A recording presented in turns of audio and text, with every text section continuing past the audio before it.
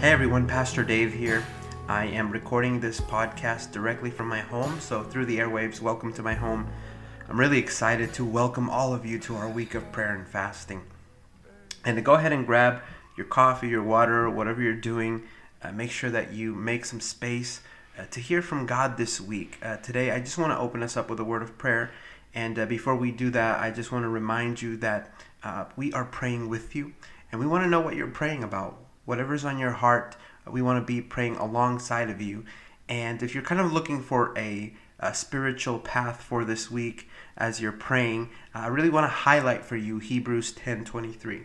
If you have your Bible app, if you have a paper Bible, you can highlight this verse as well, Hebrews 10:23. We're going to be coming back to this verse again and again. It's is what it says. Let us hold tightly without wavering to the hope we affirm, for God can be trusted to keep his promise. I'm going to read that one more time. Let us hold tightly without wavering to the hope we affirm, for God can be trusted to keep his promise. That's a good verse. And what I love about this verse is that it highlights the character of God. So many times we can get caught up in what we lack and what we're trying to achieve, that we miss out on this key idea that at the core of prayer and at the core of our lives, it's really all about God. It's about his promises. It's about who he is. And we really are trying to take the focus off of ourselves and off of our, insecurities, our shortcomings. And we're just trying to say, God, we believe you. Whatever you say, we know that you cannot lie. We know that your word is true, and we're going to hold on to those promises even when the going gets tough, even when we're going through hardships, through doubts, through seasons of insecurity, through seasons of pain.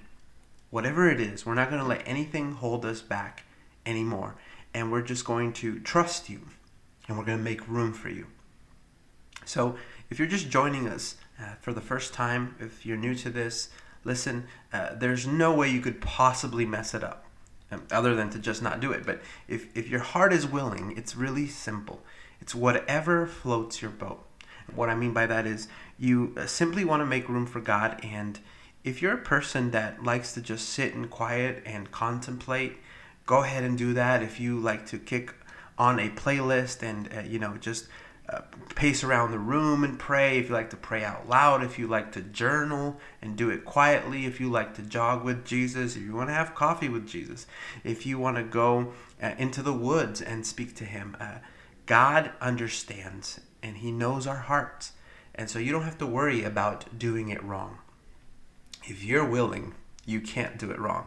If you're at the grocery store, listen, the Holy Spirit will find you wherever you are. So don't worry. And just pray along and see what God would do. And just open yourself up and say, God, whatever you want to do this week, I'm here. I'll meet with you. Will you meet with me?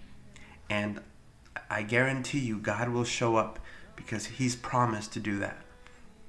He said, come close to me and I'll come close to you. And that is his promise.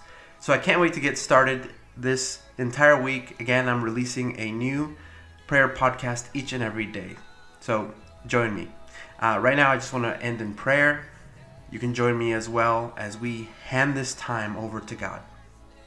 God, we want to thank you for this prayer and fasting week. God, we need you. We need you in our lives, and we're asking you to come and meet us in this time of prayer. Whatever we're going through, whatever circumstances surround us, God, we set that aside now to say that we need you and we believe you.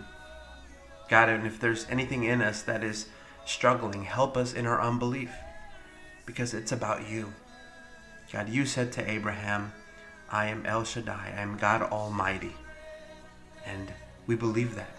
We believe that you are powerful. You're the God who makes a way where there is no way. You're the God who removes stones. And God, we believe that you're a living God. Thank you for being such a generous God. And it's in Jesus' name we pray. Amen. Thank you so much for joining me today. We'll see you again tomorrow. Bye-bye.